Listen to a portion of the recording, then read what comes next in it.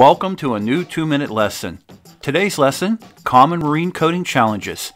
What I'll cover in this lesson, natural corrosion, impact abrasion, and UV exposure. Marine vessels and structures face high stress and harsh environments. Protecting them against the problems they face in the normal course of business is just as important as their core functions. Assaults on these critical assets come from all directions: the water they travel, the cargo they carry, and even the sun. Solving these problems rely in part on a comprehensive marine coatings program that starts by better understanding the problems.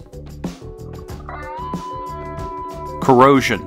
The most obvious and familiar problem marine vessels and structures face is corrosion, a loss of mass caused by a metal's natural reaction to the atmosphere around it. It can occur in any area of the vessel or marine structure. Salt water is an abundant catalyst for corrosion.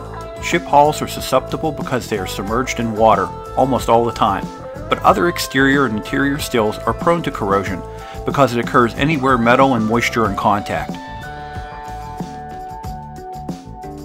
Abrasion. Another challenge for marine vessels and structures is abrasion, the repeated forceful impact of materials against the surface. A common form of abrasion on marine assets is seawater continuously battering a ship's hull, but it comes in other forms too, such as winds and rains impacting the structure. UV exposure. Even with sunny skies, marine assets are still at risk. Repeated exposure to the sun's radiation can lead to degradation of some protective coatings. If not properly addressed, the coating could break down, thus exposing the steel surface, putting it at risk for further damage and/or corrosion challenges. This has been another 2-minute lesson. Please check back every Sunday for a new lesson. Thank you.